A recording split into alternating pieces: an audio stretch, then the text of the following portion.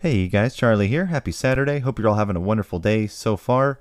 So we're going to be taking a look at the SEC filings overview and status part 2. And in this video, we're going to be going over the OCC, or the Options Clearing Corporation, and the ICC, or ICE Clear Credit LLC.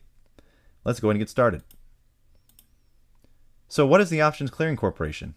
Well, they're a United States clearinghouse based in Chicago. They specialize in equity derivatives clearing, providing central counterparty clearing and settlement services to 16 exchanges. Now, a central counterparty acts as a counterparty to both sellers and buyers, collecting money from each, which allows it to guarantee the terms of a trade.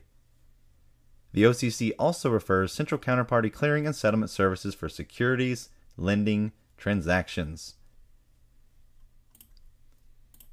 Now, we've had two major filings come out from the OCC, the first one being an advance notice, OCC 801, as well as OCC 003, both of which relate to the proposed rule change to establish OCC's persistent minimum skin in the game.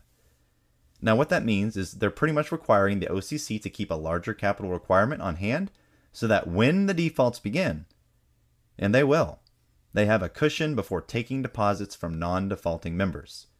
Now the status of this filing, of course we had the advanced filing, no objection as of April 7th. And we are waiting on 003, that is a typo, sorry about that. It's supposed to be 003 filing.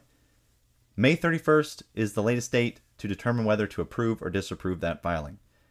At which point, once that is approved, we should have all OCC filings ready to go. There's also OCC 2021-004, proposed rule change relating to revisions to OCC's auction participation requirements. Now what that means is they're in essence allowing more members and non-members to participate in the auctioning off of a defaulting member's portfolio when that time comes. That was filed March 31st and it was approved May 19th. Now let's talk about ICE Clear Credit, or the ICC. Now, similarly, they operate as a central counterparty and clearinghouse for credit default swaps, transactions conducted by its participants.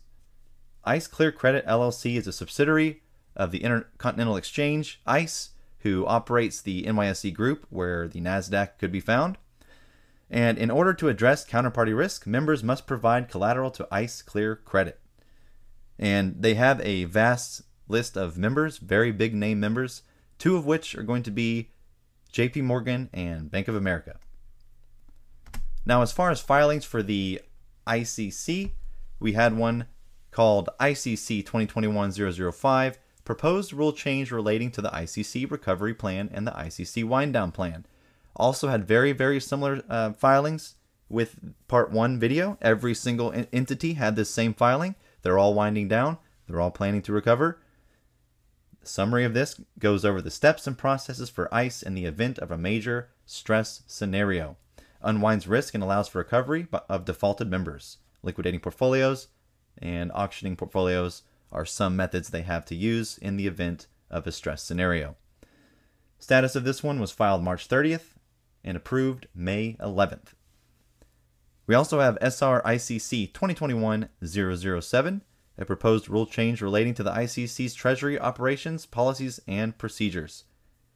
And the purpose of this is to enhance the accuracy of ICC's collateral asset haircuts and help ICC to ensure that, even in stressed market conditions, it will continue to collect sufficient collateral from its clearing participants and that such collateral could be liquidated in a timely manner.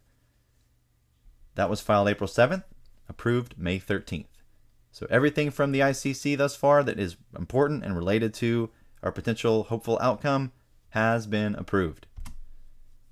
Yesterday, Sec Gensler made a statement that he will aggressively be enforcing rules against bad actors. Now, why a lot of you don't seem to see the point of all these filings, there is a method to the madness.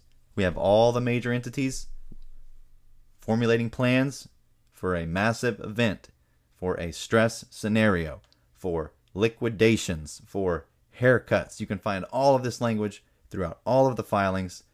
Something's going on.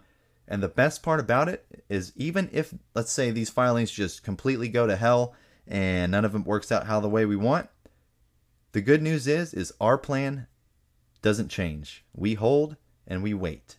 This could just be an added bonus that we have the SEC on our side.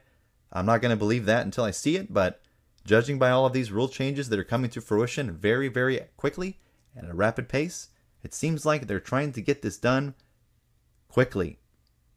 And we all know why. So I hope this video helped you guys as far as looking at the other side of the coin, as far as the filings. If you have any questions, of course, leave a comment down below. And I hope you guys enjoyed this video. And I will see you guys next time.